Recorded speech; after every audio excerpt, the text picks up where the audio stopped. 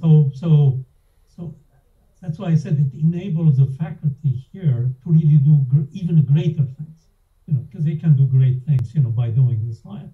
Matter of fact, people like John Grotzinger told me that he came to Caltech because he wanted the connection with JPL. Uh-huh. And many other faculty told me the same thing, particularly in astronomy, in planetary science, and in the astronomy, you say, why would they come? It was, Caltech is heavily instrumentalist. So these are astronomers who like to build instruments developing the latest technology, in detectors. And that's one of the strengths of JPL, because we build the instrument.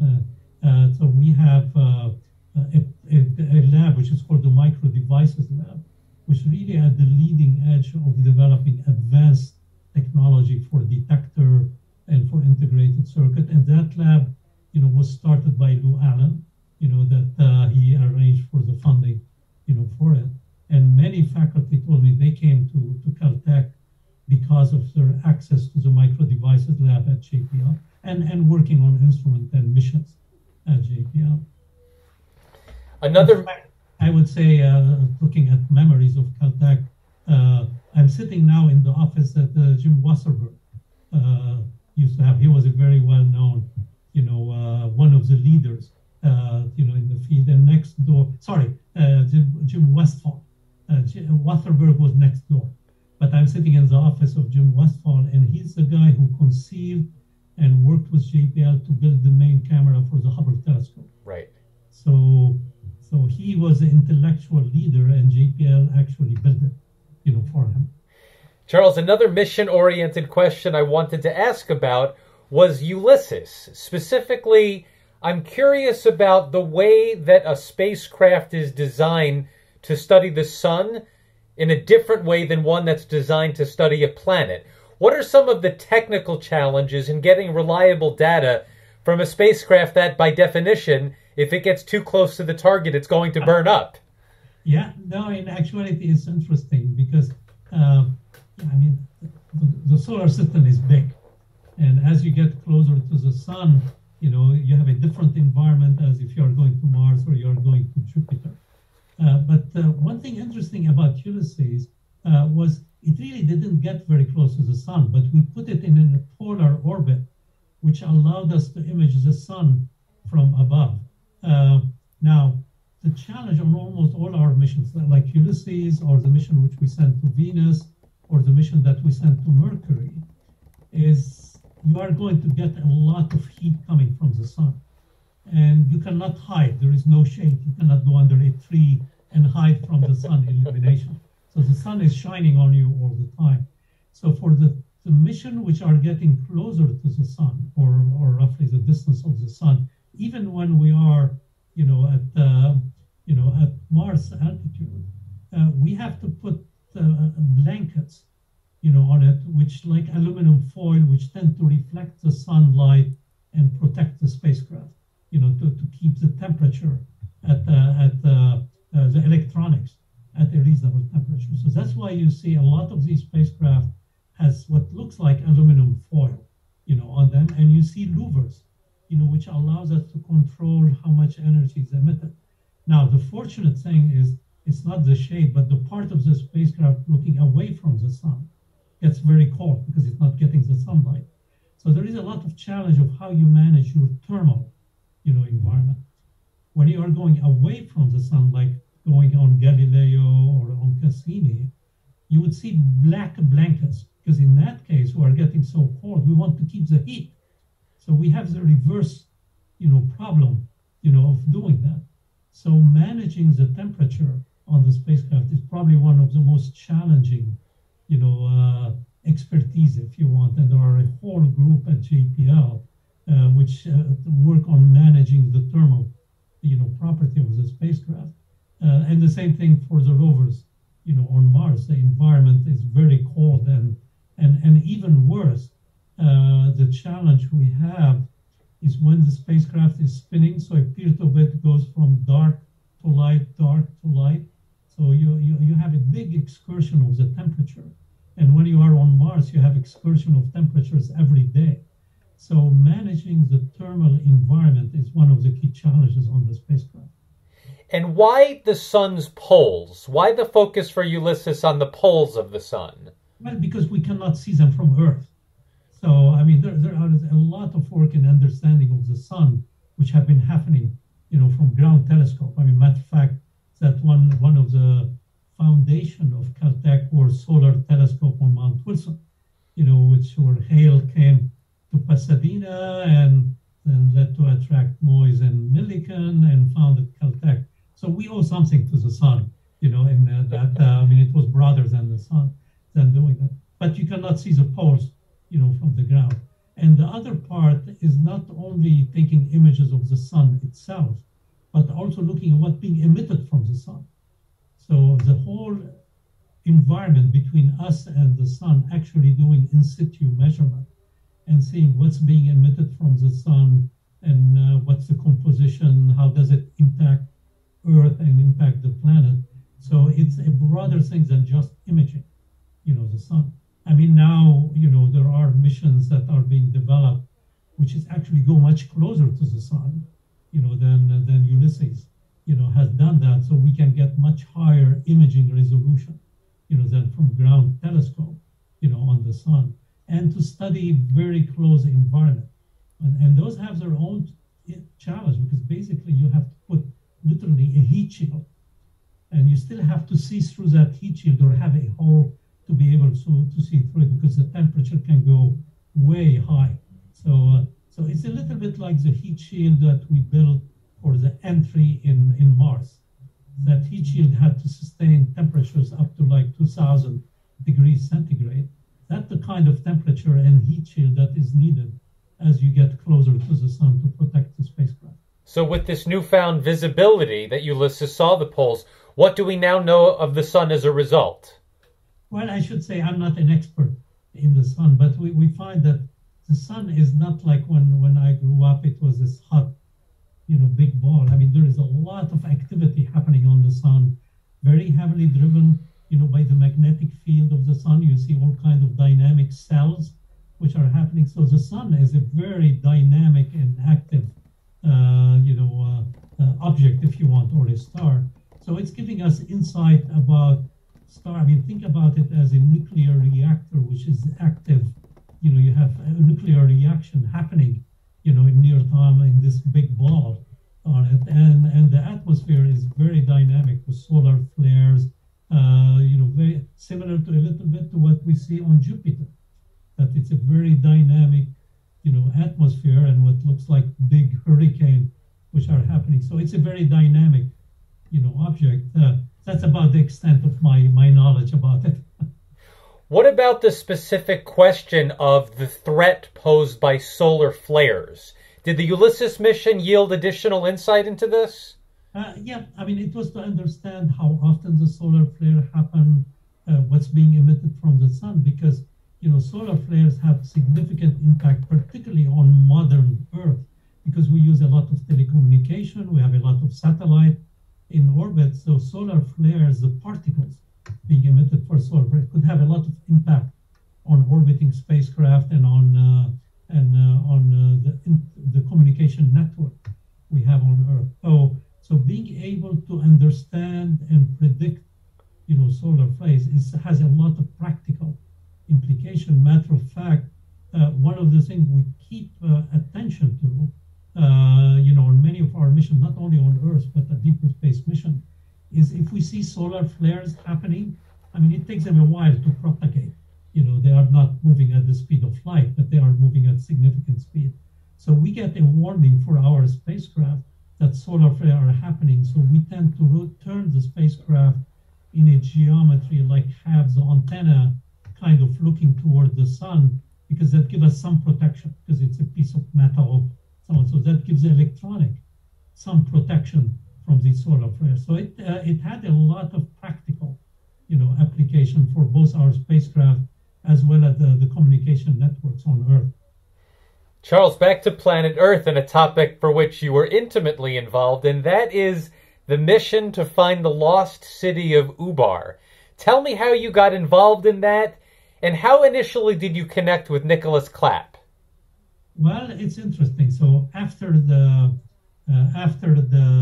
work in Egypt and got all the attention in National Geographic, one day a member of my team by name of Ron Blom at JPL got a call from Nick Clapp because he knew him a little bit, and he was kind of a how to say an amateur archaeologist, but also involved in documentary. So Nick Clapp, I mean, he didn't want to contact me directly, so I thought, because he knew Ron Blum a little bit, so he went through Ron, and he told Ron, Nick Clapp, he was doing some research at the Huntington Library, looking at old document, and there is a number of these maps which refer to this city called Ubar, which was a center of trade, 2,000 years ago, and that was frankincense caravans used to stop through that city. So it had connection to the Bible, and it was mentioned in the Bible for the frankincense trade. And it's located very close to the boundary between Oman and Saudi Arabia. And as a lot of the frankincense used to come from Oman and from Yemen. It's a sap of a specific kind of trees. So, and he heard that we're planning this Sir-B mission at that time. So Ron Blum comes to me and he says, would you be willing to meet with this guy, Clapp? I told him, sure. I was always interested, in particularly if it had connection with the Middle East and archaeology. So he came over and he brought copies of these documents showing, the maps, and they go all the way back to the maps by Ptolemy, showing what looked like city in that area. And he said, is there any chance you can turn on the radar on Sir-B over that area to see what do we see? So I was intrigued by it, and I said, heck, what is there to lose? We most likely will be flying over that area. It's a question of turning on the radar. So we planned on doing this. We had no idea what to expect or what to see. So we turned on the radar over that region. The data came back.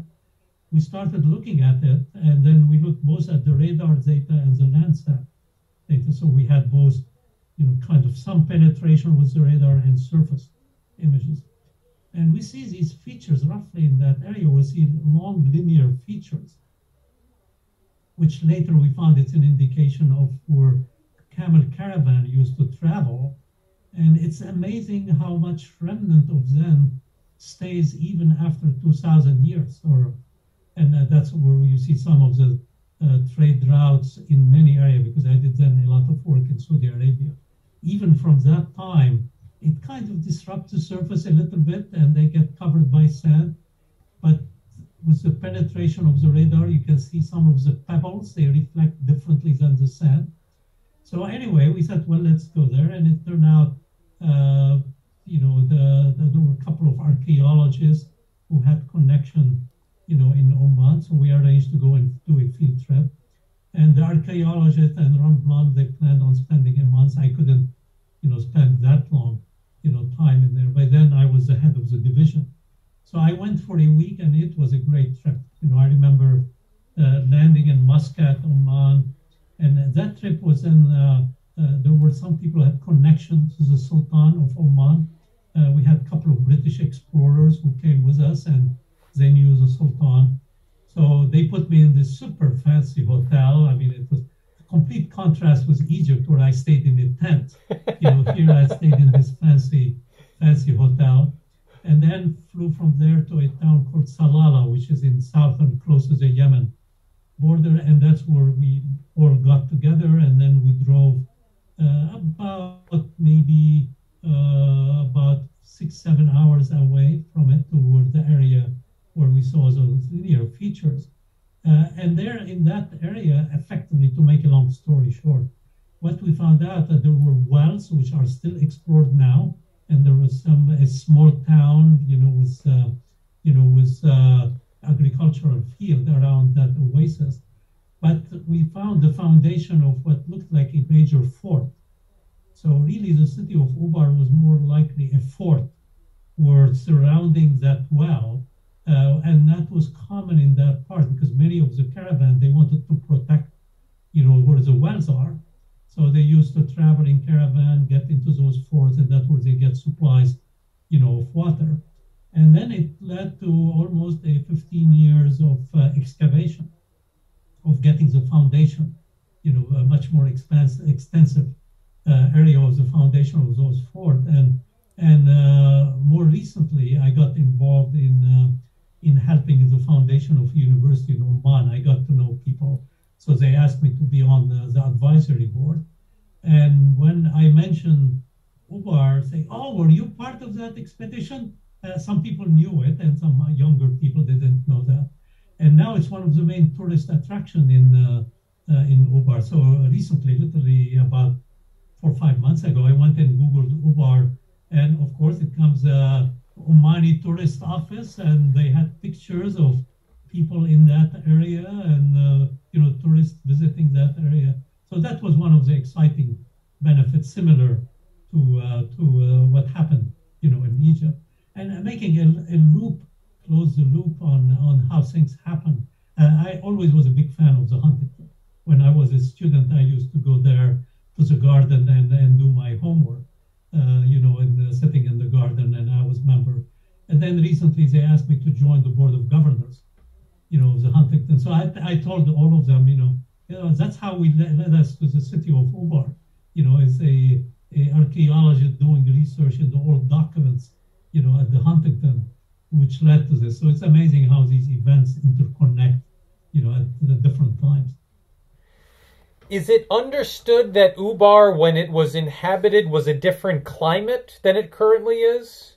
I don't know about that part, but clearly it was the whole route from Ubar to Petra was the trade routes coming from the frankincense, because not only the frankincense was in the Bible, but it was very valuable by the pharaohs, because it was used after the pharaohs died.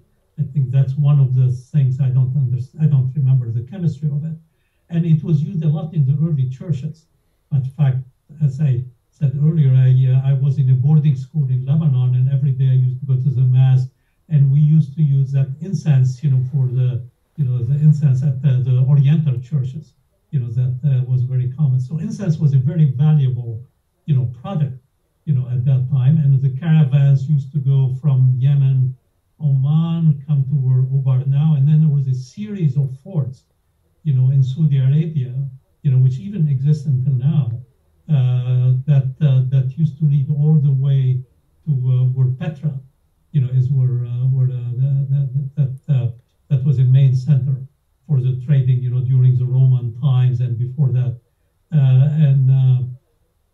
And I more recently, about 7-8 years ago, because I was visiting a university in Jeddah, they took us on a tour to an archaeological area called Mada'in al-Saleh. And that was exactly like Petra, but not as developed or explored. And now it's becoming one of the main tourism, areas. So it's kind of all tied up with the caravans, which used to travel there. Charles, this question would connect all of your work in the Middle East, in the Sahara, in Egypt, in the Arabian Peninsula, and that is the value of your Middle Eastern heritage and, of course, your Arabic language abilities. In what ways did that make your work more productive, more satisfying, more successful? Yeah, it did help in a lot, because, particularly as I became the director of JPL, there was a lot of pride, and I was in all over magazines. Matter of fact, one of the magazines in the Arab Emirate, which was purely a kind of like a fashion magazine, they used to do every year who are the most influential Arabs in the world, and I was always in the top 5. This thing, because it was exciting to have a person from Arab descent, Lebanese descent, being the director of JPL and doing the exploration, because space exploration is fascinating, all over the world, not only in the U.S. So yeah, it did help, a fair amount, because people, kind of associated with it. So I remember at one time the CEO of Aramco, the biggest company in the world, or now second biggest, after Apple, was visiting Caltech. I arranged for him to come and visit Caltech and JPL. And they were chatting, and he was telling the president, Charles is the most famous Arab in the Middle East. So it made me feel good. And yeah, it opened doors. The other very famous one was Ahmed Zuwail, that he was professor here at Caltech. He passed away a number of years ago, and he was the first Nobel laureate, was Egyptian from Egypt. So Ahmed and I were two very well-known people in the Middle East because of that kind of scientific, connection. And that led to a number, particularly after I stepped down from JPL. Now I'm on the advisory board of a number of universities in the Middle East. AUB, one of them, which is the American University in Beirut, which, by the way, today's announcement of the Nobel laureate in physics, did his early undergraduate study in the American University of Beirut, and now he's a Lebanese American, very famous. He's now at Scripps, and he's an graduate at Caltech. So he got the Nobel laureate. Not physics, but physiology and medicine. That was announced yesterday or before yesterday.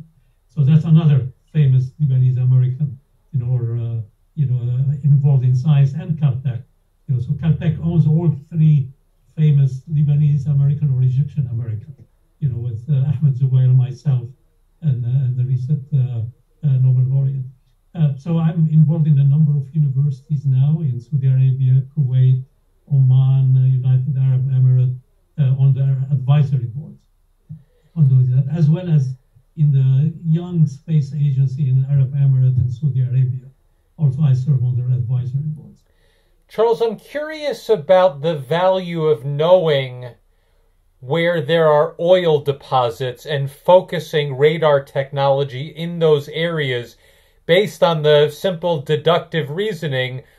Oil deposits come from carbon, carbon comes from life. This must have been, a heavily forested area full of flora and fauna at some point. I wonder if that's really central to thinking about how climates change over time. Yeah, no, in a sense it is. It's a long time ago that there were forests, in those areas. But clearly, like the work in Egypt, where we saw those drainage channels, is an indication of the climate change which happened locally, or regionally, in that case.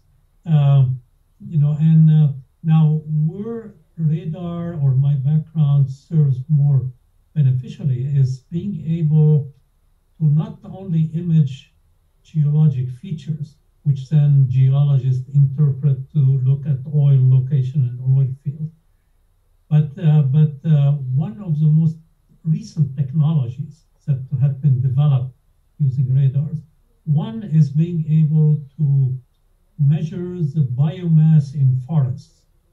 So basically, because the radar penetrates through a forest and scatters from the trees, by doing some certain analysis, what we call polarization and multispectral, we can derive the amount of biomass which is in the trees. And by monitoring that over long term, and the connection between biomass and carbon dioxide, in the atmosphere, a number of researchers are starting to use that as a tool of prediction of how much we are doing damage, if you want, or solutions for our climate change, of being able to suck in carbon dioxide from the atmosphere, or the emission by the cutting of or the destruction, of the forest. So that's one whole area where, when I was doing my early research, we didn't know about very well. But then there was some work that I did at the tail end of my research career, and now it has evolved significantly in being able to make some biomass. And that traces its background, the technique, to when we did SIR-C, which was a much more advanced SIR-A and SIR-B. The other one, which is even more recent, and that traces its legacy shuttle radar topography mission, which is the one with the long boom and doing interferometry. Some of my colleagues here, like Mark Simon, who's a professor, at Caltech, and Paul Rosen, who is a visiting professor but is at the JPL, is developing and using a technique we call radar interferometry. And what that technique does is we take a radar image. If we come back a couple of days later, or a couple of weeks, or a couple of months, and take an image of the same area, And by comparing the two, we can measure surface changes down to centimeters. Now you would say, well, what's the benefit of that and what does that have to do with global change? Well, it has to do that when you are pumping water from under the surface subsides a little bit. And when you put water back into the aquifer, let's say from one snowmelt, the surface goes up a little bit. When you pump oil, the surface goes down a little bit. So by monitoring over long term how the surface is changing, we can infer how much water is being pumped. And that's a big deal, particularly in the Middle East, about depleting the water tables in the Middle East. And that's why now I get a fair amount of funding from Saudi Arabia to do research in that area of monitoring the depletion of the water across the Middle East and how to manage the water better. And that's activity that's being done with my colleagues, Mark Simon and Jean-Philippe Avouac, who's another professor. Yeah, so the three of us are involved. Now that I have time to do research again, we are involved in using satellite radar images to monitor one element being impacted, by climate change and the depletion, of water. So it's interesting how these early developments, SIR A, SIR B, SIR C, SRTM, which were done in the 80s, led to technologies that now is being used internationally by many space agencies, many commercial companies, to actually look at things which impact our environment. And all of them trace back their technological, history back to these shuttle series of missions. And it's interesting because I remember about 4 or 5 years ago, even after I stepped down from being the director of JPL, I knew a number of people internationally. So I was in Paris and I went to visit the head of ESA, European Space Agency. So he told me, he said, I want you to meet the guy who's the head of the Earth Science. So he took me to his office. His name is Ashbacher. So I walk in his office and he said, "Hi, Dr. Elachi, I'm Joseph Ashbacher." And he pulled books. And I studied in your book, the textbook that I have on remote sensing. So that kind of people trace a lot of those activities. And now Joseph Ashbacher is the new head of the European Space Agency. Oh, wow. I usually communicate with him on that, and we become kind of, not close friends, but reasonably good friends. And he keep reminding me, about the traceability of the European missions back to these shuttle missions that were done. Charles, I can't help but ask, but in your work studying the water crisis in the Middle East, if this research is relevant closer to home for our own water crisis here in the American West. Oh, yeah, absolutely. Because, matter of fact, the technique was perfected in the Central Valley of California. So we have been monitoring the Central Valley for the last 7 years now. And you can see we have plots which show during the summer, the surface kind of deplete a little bit, goes down a little bit. During the winter, when the Sierra melts, you can see the water going up. But on the average, it's going down because of all the water pumping. And now the Department of Agriculture and Water Department in California is starting to use that data to help manage more intelligently about doing the pumping. And many of the large farmers are starting to use that data. Some of them are on the board of trustees at Caltech, where they are starting to use that data to gain a better understanding of how the water is being pumped out and utilized. Charles, back to outer space. Let's go to Mars. Okay. In the early 1990s, to put the Mars mission in perspective, the Mars Observer, what was our knowledge of the surface of Mars up to that point? And how did that knowledge inform the technology and engineering that went into the Mars Observer? Well, the knowledge in the early days, from the Mariner spacecraft, was fairly limited, except when we did Viking. When we did Viking, and again, I was not involved in Viking, That was the first time we put a lander on the surface of Mars, so it gave us a first look, on the surface. But even then, our resolving power, the imaging that was done from satellite, was not as exquisite as what we have done, at a later time on doing that. So when we started, then I would say get my years right, in the early 90s, we started putting more and more sophisticated instrument on our orbiter, around Mars.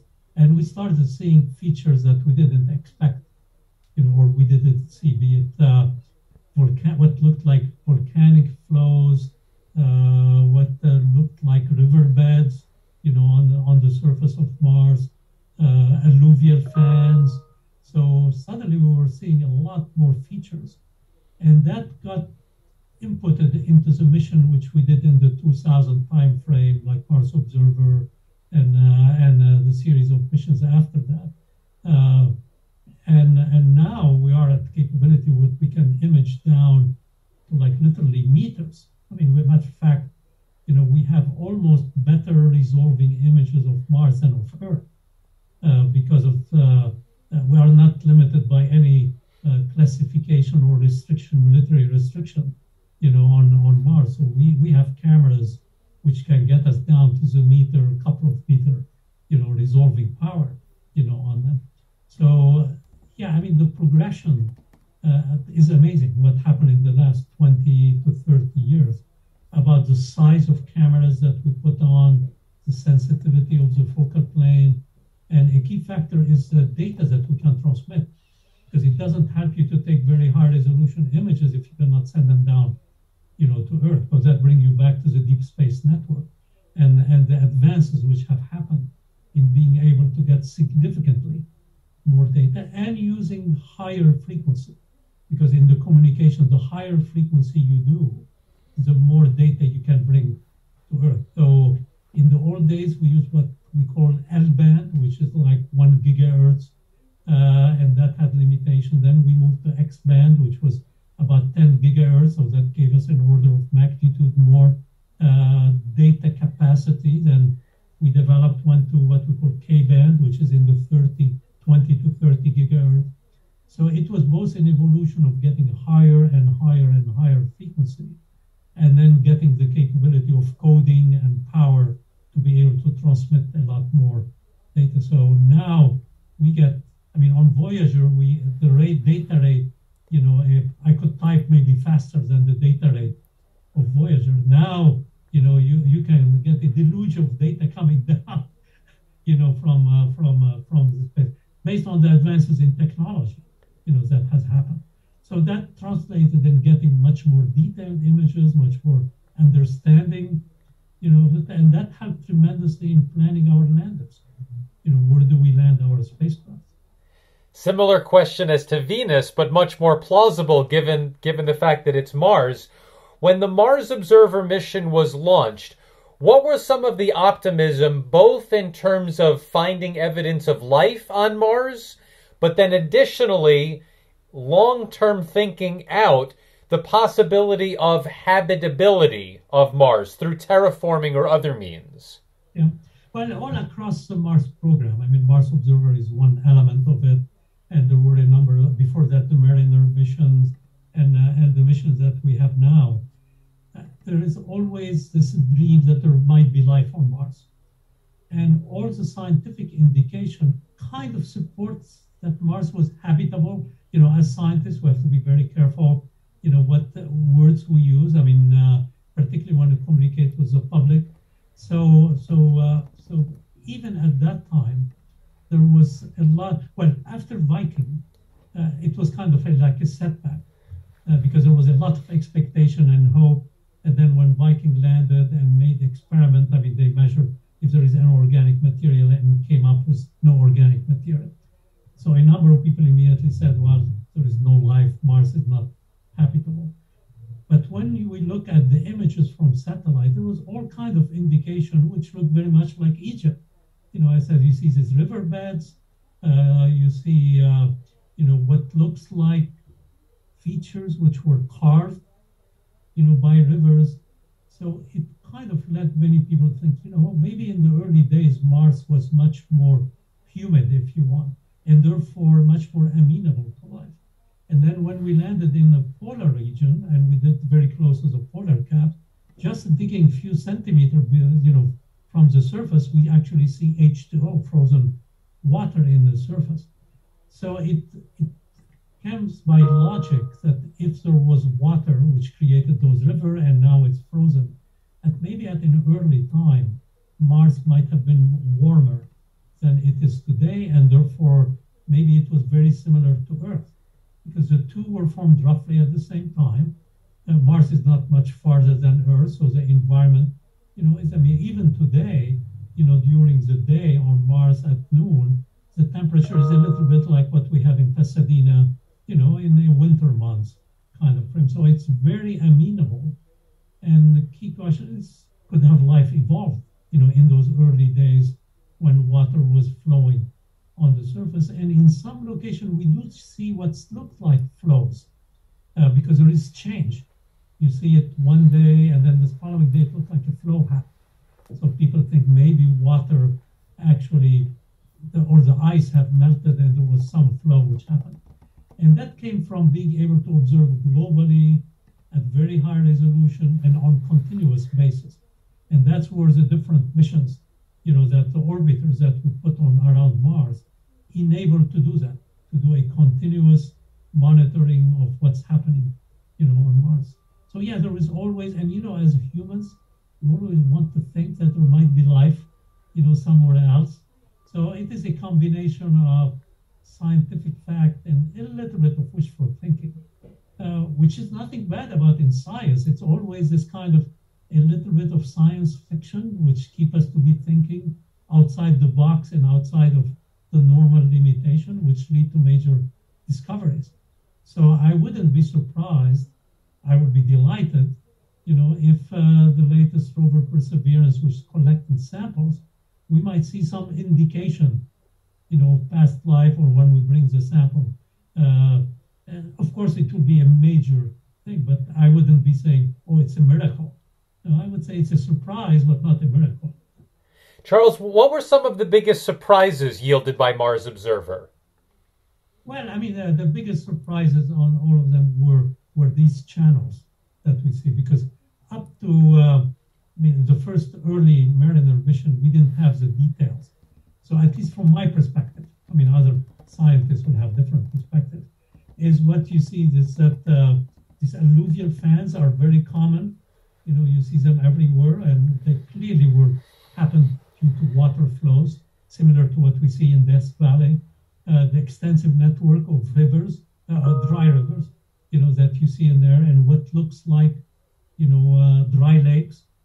And it reminds me, because I drive a lot. I love Death Valley. I used to take my students there for field work, and then driving up to Mammoth Lakes through the Owens Valley, where there are lots of dry lakes. So these are things that I used to see. And then when we look at Mars, we see something very similar. Of course, we saw much more detail with the rover than with the orbiters. But the orbiters gave us a very clear indication that there are dry lakes, dry rivers. These lakes are mostly made of salt, leftover salt, on the surface. So these are probably one of the biggest surprises which happened as we were getting better and better resolution. Charles, to put exploration on Mars in historical context, in the early 1990s, was anybody thinking of the possibility that mega billionaires like Elon Musk or Jeff Bezos would become major players in questions about Mars research and habitability? Did anybody think along those lines 30, 40 years ago? Not really. There was a lot of thought about science fiction, and there were movies and all of these things, and not only for Mars, but also for the moon, and for Europa even. So there was a lot of, science fiction kind of movies.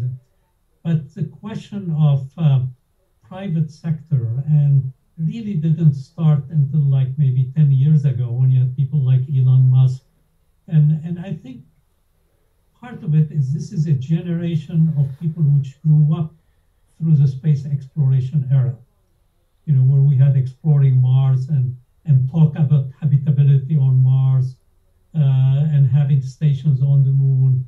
So I think the young people who were young when we were landing on the moon and exploring Mars and so on. So some people grew through it and then they became millionaires completely outside of space. I mean, Elon Musk had nothing to do with space. He started with PayPal. So having visionary people like this and Jeff Bezos on doing that kind of is more a recent event, I would say in the last decade. And it's great to have visionary like this, to be thinking out of the box, on doing that. Now, sometimes they go overboard, and talking about we are going to inhabit Mars in the next decade. Matter of fact, I remember a discussion with Elon Musk because he used to come regularly to JPL, and he was telling me one day, "Oh, I'm going to have a human on Mars, within 5 years." I quietly looked at him. I told him, "Elon, it's great to have your vision, but I landed stuff on Mars, rovers, and I know how tough it is. You are talking about 15 to 20 years." And that was in 2008 that he was going to land people on Mars in 2022. Well, we are in 2021 when we are 10 years away from that. So reality hit him. But I still love people who are always optimistic. I mean, I'm an optimist, and I'm always thinking out of the box. Elon thinks way out of the box. But we need people like that, to keep that kind of spirit of innovation. But usually I tell people, because I get asked a lot about Elon Musk and going to Mars, I tell people, yeah, it's great to have vision like this, but I wouldn't put my retirement money in his Mars company.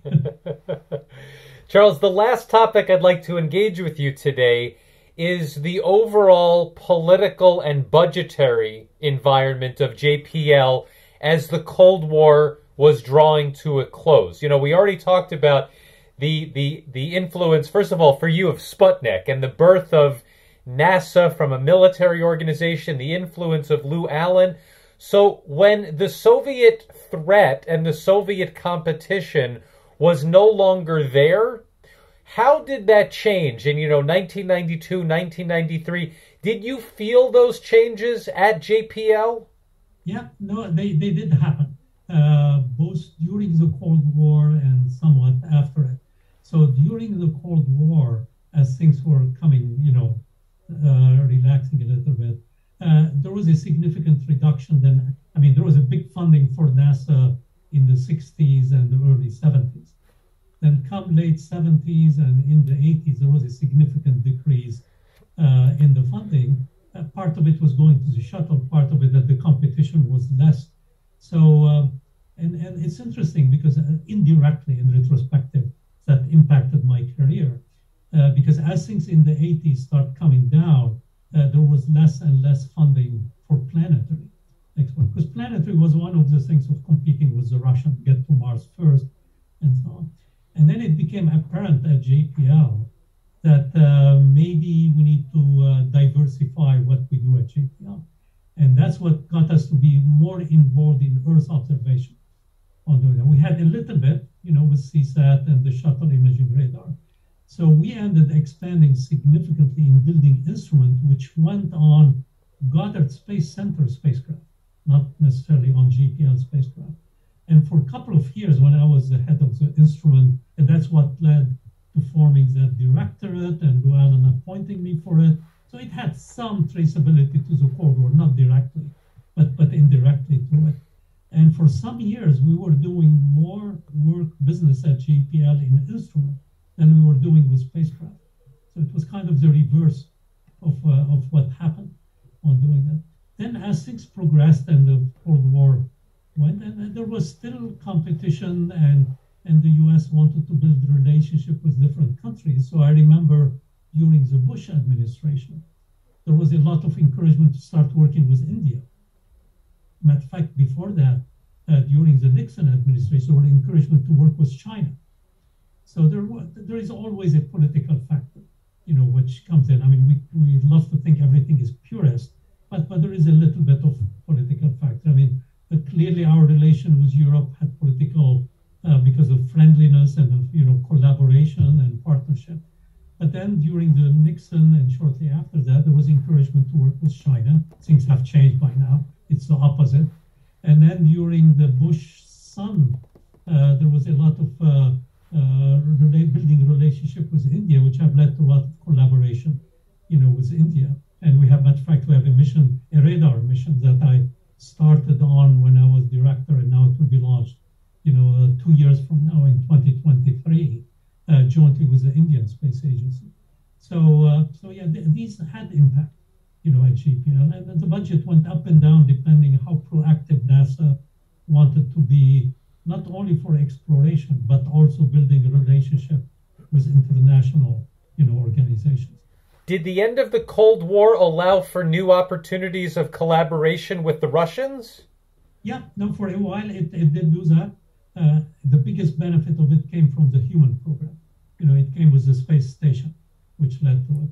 And even before that, there was a little bit of collaboration. I mean, the science community always collaborated to a certain extent. And it was encouraged by the politician, because that was a channel of communicating through the scientists at different places. So we had, the Russian did a mission to do a balloon on Venus, and JPL was involved in the communication on it.